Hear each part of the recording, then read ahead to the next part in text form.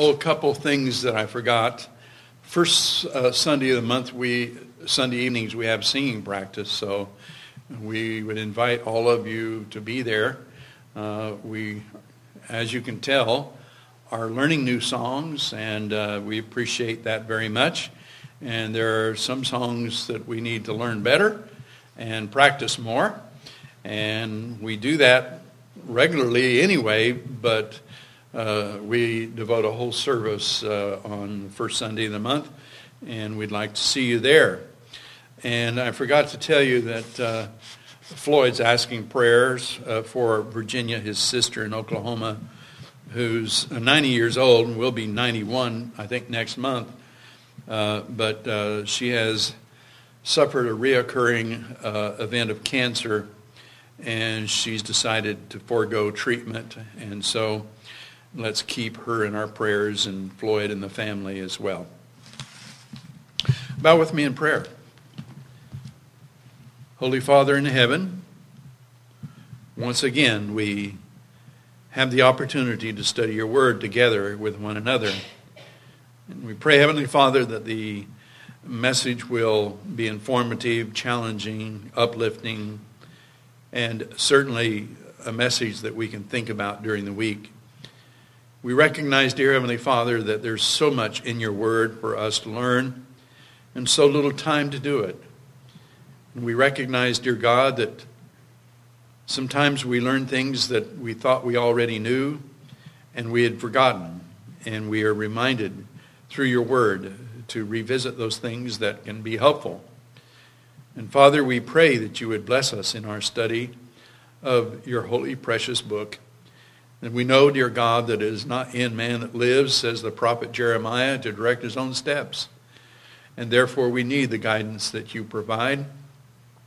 We also know, Heavenly Father, that the world has a tendency to lead us away from your word through its own ideas. And we recognize, dear God, that this is a very subtle influence in our lives, that sometimes we're not aware of just how much the worldly society's standards affect us. But we pray that we might be brought back to your word and to recognize what is right and wrong by your standard rather than society's. In Jesus' name we pray, amen. I'd like to read verse 11 from the English Standard Version because it uses a word that I want to capitalize on. It says, "To this end we always pray for you," says Paul, "that our God may make you worthy of his calling and may fulfill every resolve for good and every work of faith by his power." You know, Christians ought to live daily, resolving to aspire to a greater height of worthiness before the Lord, aspire to be better followers of Christ. But at the beginning of the new year, we are more conscious of making resolves than probably any time of the year. And so today I want to share with you a few things that may help us to resolve to become the best we can be for our dear Lord Jesus Christ. And so in the first place, let's resolve to work harder on our weakness of the flesh that keep us from serving the Lord in ways we should. If you have your Bibles, just turn the pages over to Hebrews from 2 Thessalonians, and you'll come to chapter 12 and verse 1. I don't know why whoever did this separated the chapters, because chapter 12 is so connected to chapter 11.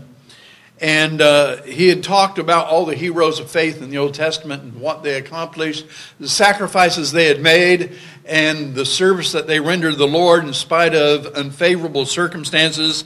And they were honored for their faith, and therefore that chapter is called the chapter of the heroes of faith.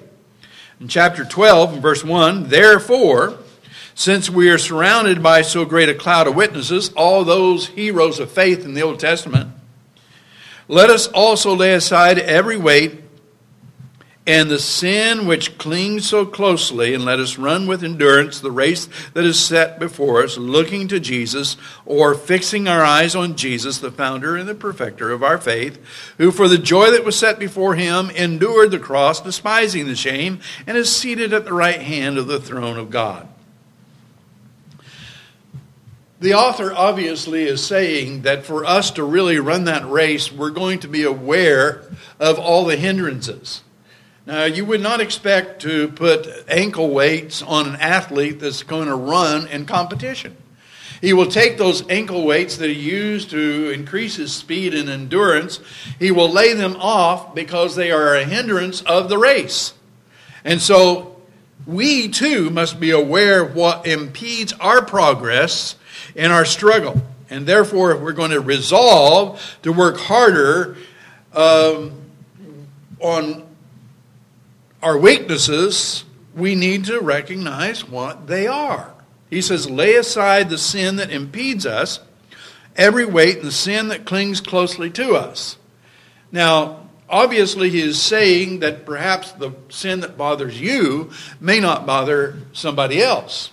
My weaknesses may not be your weaknesses and vice versa, right? But we all have them. We all have them, and we all struggle with them.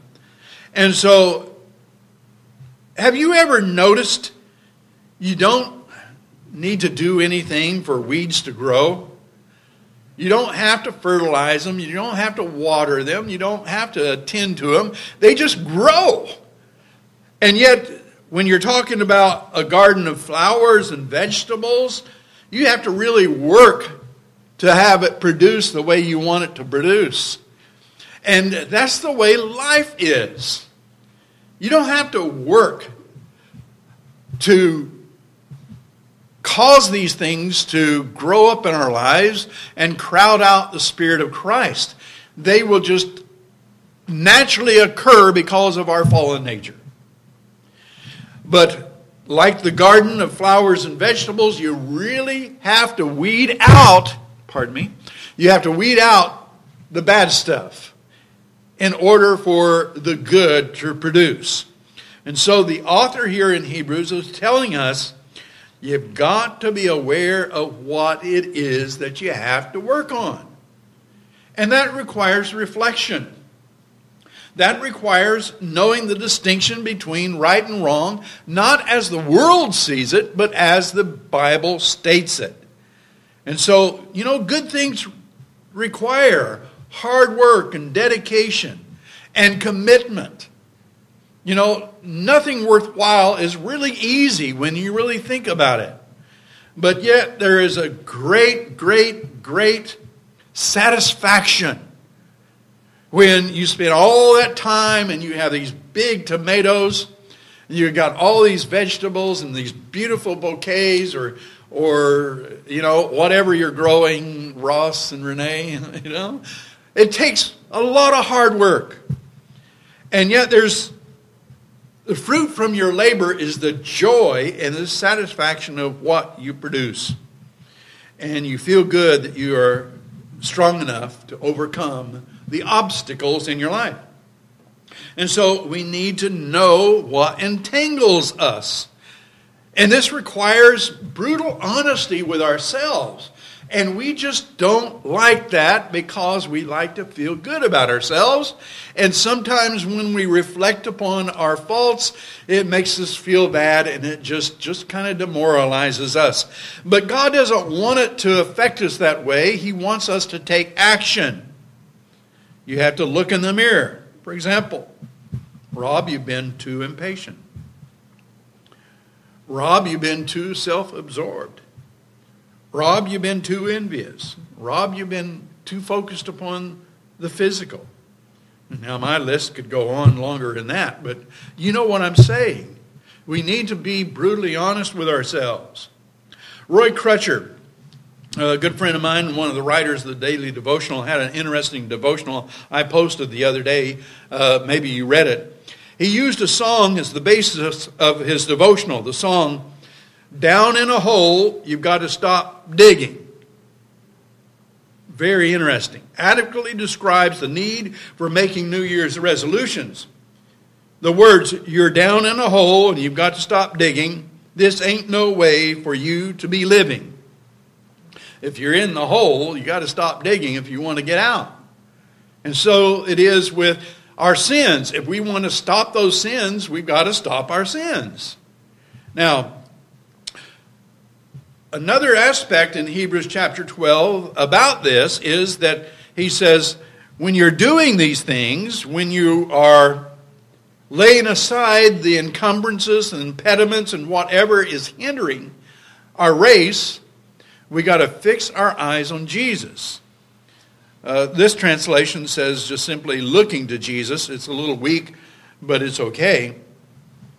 Back in September, I preached a lesson titled Fixing Our Eyes on Jesus, and I based it on this particular passage.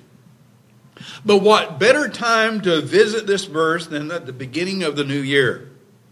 Question: have we fixed our eyes on Jesus?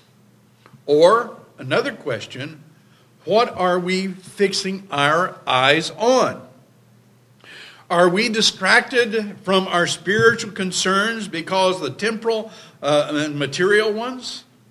Granted, we must give attention to the material needs, and it takes a lot of our time and our energy, and we may have very little energy left for spiritual things. Our busy lives are sometimes our worst enemies. Our busy lives may be taken up by things that are not bad. They're not evil. They're not immoral. But they are so much in demand of our attention that it robs our attention from the things that matter most. Recently on Facebook, there's an illustration of this point. A man is in a deep dungeon, and there's a ladder next to him leading to the top. He's cold, so he takes the rungs of the ladder and he builds a fire to keep himself warm. And now he can't reach the next rung of the ladder to get out of the dungeon. He's sacrificing safety for comfort. It's similar to burning one's bridges, right? But you can see that is what a lot of people do. They sacrifice something that is more important for comfort, and they are distracted by the immediate pressing situations than thinking about eternal things. Our focus determines the direction that we go. A farmer that is plowing furrows can't plow in a straight line unless he focuses on a point ahead of him.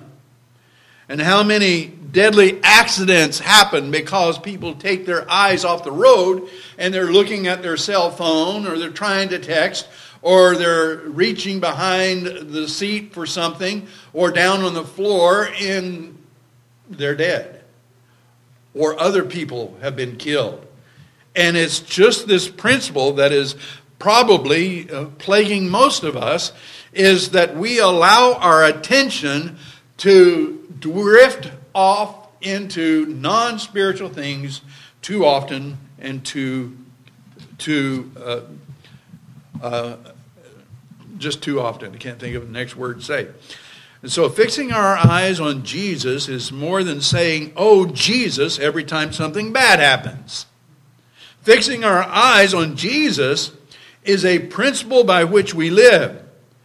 And notice what Paul says, and it's best illustrated by this statement, that there is this conscious awareness daily of who we are. Galatians 2:20, Paul says this: "I have been crucified with Christ. It is no longer I that live, but Christ lives in me. And the life that I live in the flesh, I live by faith in the Son of God, who loved me and gave himself up for me."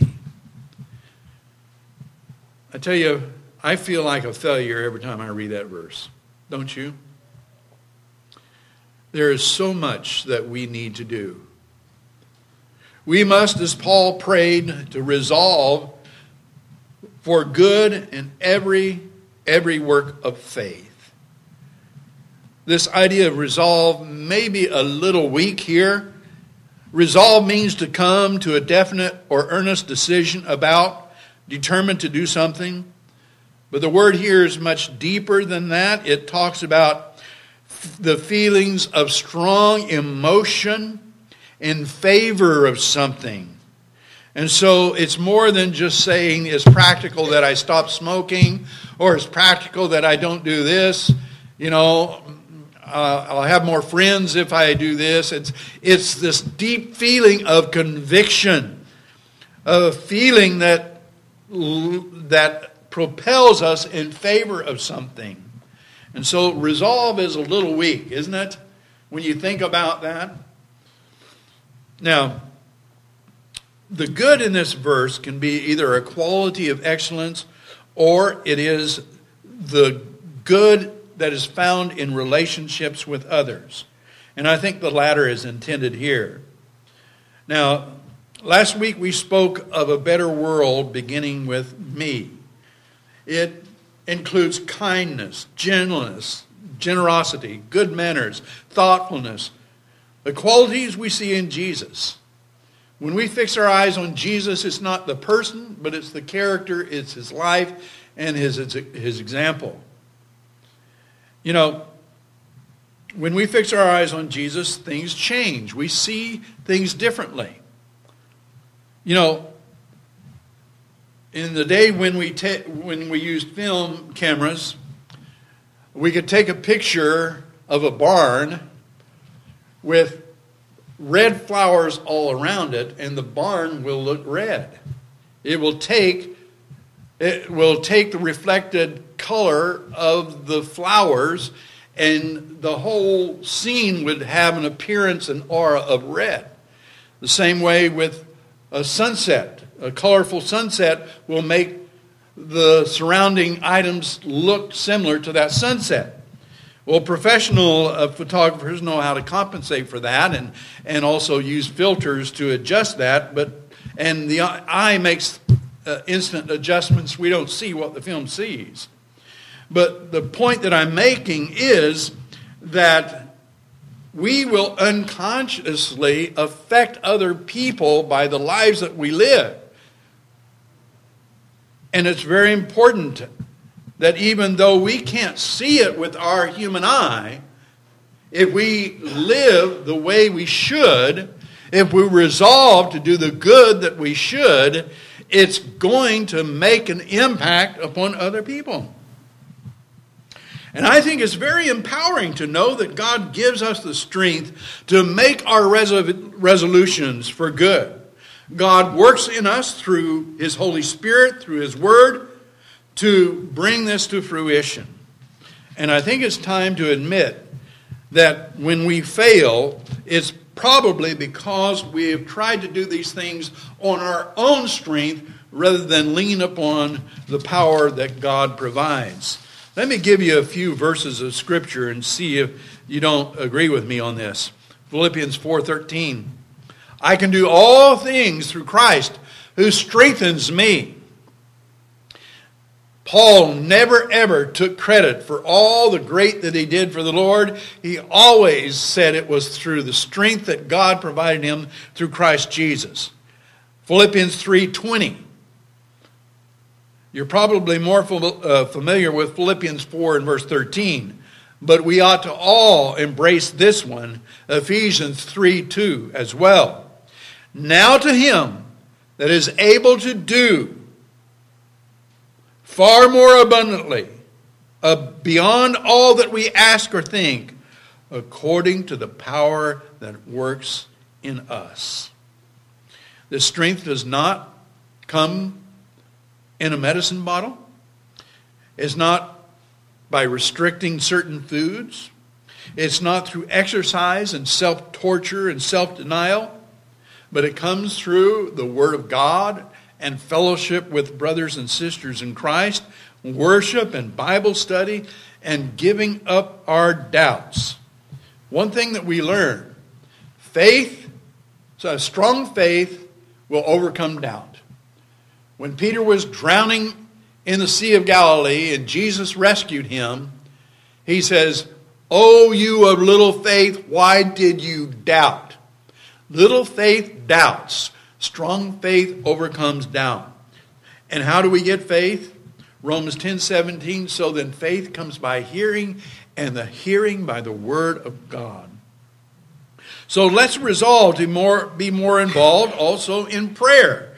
This verse tells us that Paul is praying that we will resolve to do these good works and works of faith.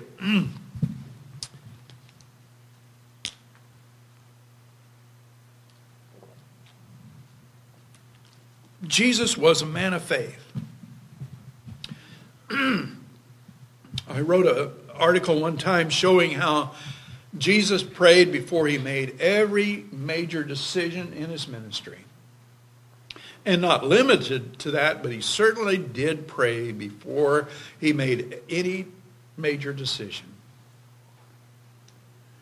When you travel, do you have a prayer with your family before you travel? We do. I think it's very important that we become more a people of prayer. Paul begins almost every letter that he wrote to Christians, to churches or individuals with a prayer. And that makes a beautiful study someday. Look at Paul's epistles in just the first chapter of each of those books and see what he says and just kind of glean what he's praying for and realize what he wants for us today. You know, what would you ask Jesus if you spent 3 years with him as the apostles did? What would you want him to teach you? The apostles could have asked him, would you teach us to be teachers like you?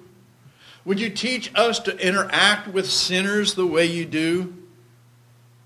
The one thing they asked him, Lord, teach us to pray. Teach us to pray. The Lord's Prayer was given to teach people how to pray. And so, if we read the life of Christ and his teachings on prayer, we will find that prayer ought to be something that we resolve to do this year more than ever before. I have told you many times that I pray for each one of you by name in my prayers daily. And I would urge you to do the same. I solicit your prayers. I believe this should be a New Year's resolution. So what have we been talking about this morning? We pointed out the need to resolve to work harder and deal with our weaknesses and how to go about it. And we have seen that we should resolve to fix our eyes on Jesus, thereby removing our fixation on the distraction and the dangers to our faith. We have seen that we should resolve to pursue doing good in every way possible and discover the power of God to help us to do that by developing a deeper faith. And we have seen that we need to resolve to be more consistent and persistent in our prayer life, which in turn helps us develop our own spiritual condition. And God will give us the strength to fulfill our resolves. Thank you for your kind attention to the lesson this morning. We're going to close by offering the invitation. Either become a Christian, be baptized, or resolve to be a more faithful Christian. If you need the prayers of the church, we're here to accommodate you. Please come as we stand and as we sing.